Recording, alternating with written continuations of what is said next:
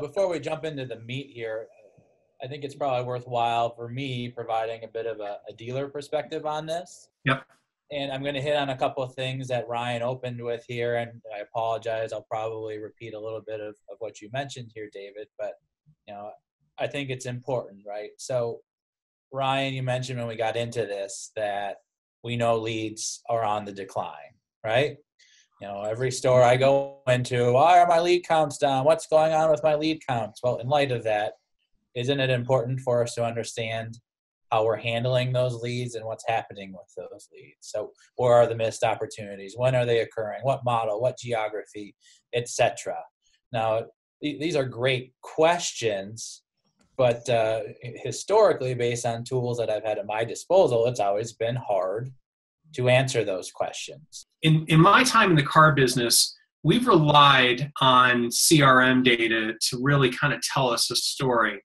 The problem, and this is no knock on CRM because they're great, valuable tools, they can be somewhat, one-dimensional. In some cases, like when we work with our OEMs, they may give us that two-dimensional view because they may say, look, you sold X number of cars in your marketplace, but your competing like-make dealers are selling this, so you're not as effective or you're more effective in that marketplace.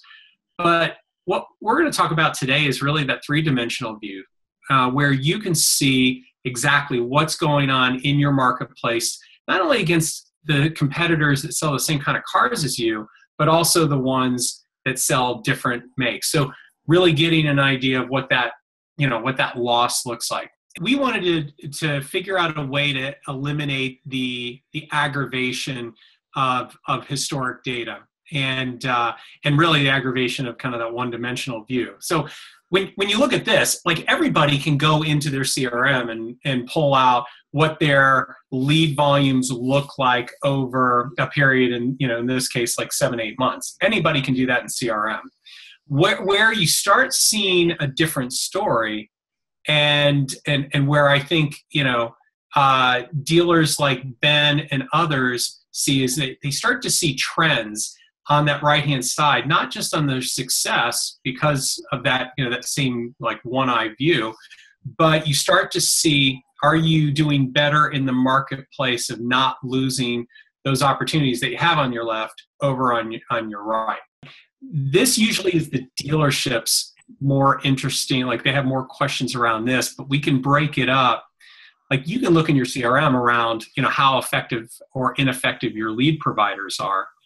But when you start layering in the lost sales around that, and in this case, you can see the light gray bar is of your let's pick on TrueCar. Of the leads that came in on TrueCar, you had 31 of them purchase the same kind of cars that you sell, but from other dealers in that marketplace. And then the dark gray bar is they may have not purchased, they didn't purchase your make, they ended up purchasing other makes. And so that, when you start looking at that across the board, this doesn't really mean, hey, go beat up on your lead providers. This means maybe you need to change your process or like the area of responsibility or who's handling the leads and that kind of stuff. It starts that conversation, I think. So maybe you guys could speak to the geographic aspect of this. You're able to really see, I guess, defection rates as a specific to your zip codes? Everyone can see their effectiveness, again, at their dealership if you pull up, your zip or some kind of geo within your CRM. But this really, because I'll tell you, one of the things I get absolutely just tired of when I talk to dealers, they go, well, I own my backyard. Like I do everything and in my, in the neighborhood around, like we own the market, blah, blah, blah, blah, blah, blah, blah. But they don't have any real factual data that supports that. And in this case, what we find in a lot of cases is those backyards, they sell well in there, but they're also losing a ton, not only in their own make, but in other competitive models. So when I'm looking at any one of the stores that I'm involved with, the top salesman looks awesome, but is he really awesome? And that's where TCA analysis really tells me, is that person awesome? And we're living in this digital world, right, where all this data is at our fingertips. But it's harder than anyone, I think, is willing to admit, to actually extract a story from that data. And frankly, this is my lead in and pitch. And it's like this TCA analysis is able to put that data at our fingertips. It's actionable data. It's data that you can work with. Ben, that's a great point. I say that a lot in our conversations. We have so much data, so much information, and it's great to be able to understand it. But if you can't act on it, then I would say it's useless. Thanks for your interest in this Dealer Refresh webinar, Lost Sales, Why They Happen and How to Reduce Them, featuring David Metter from Urban Science and Ben Robertaccio from Morries Automotive Group. For access to the complete version of this edited webinar, where you can learn how to continuously grow your market share using the latest methods of exposing holes within your dealership's operations and the sources responsible for lost sales, text lost sales to 555-888 or go to dealerrefresh.com/lost sales. Premium members may access this video and more great information like this by visiting the premium member section on dealerrefresh.com.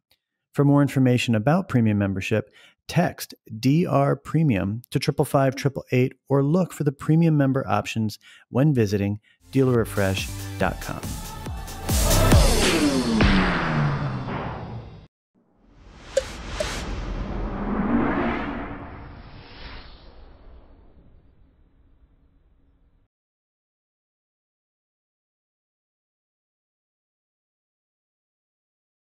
Good. It looks like we have getting.